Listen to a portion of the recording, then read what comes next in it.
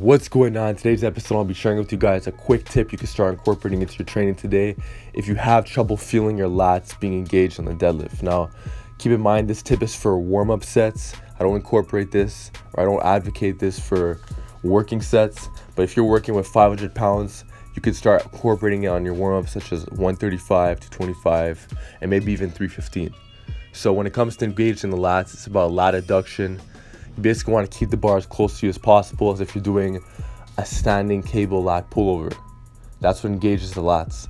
That's why people say the deadlift is such a great lat builder, and it actually is, because if you're actually incorporating and engaging your lats the proper way, you're going to feel them. So as you can see with my basic setup, you set up a band on each side of the rack, and now I'm actively trying to do that pullover motion, lat adduction, keeping the bar close to me, and there's a lot of tension in this band on both sides. So I'm pulling and I'm keeping the bar close to me.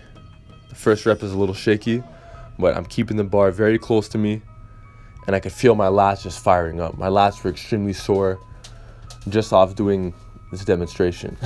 So I personally feel my lats working a lot on the pulls, so I don't have to really incorporate it. But if you have a client, if you're a trainer, or whatever the case is, and you don't know how to feel your lats, this is a very good cue. It's a very good teaching drill.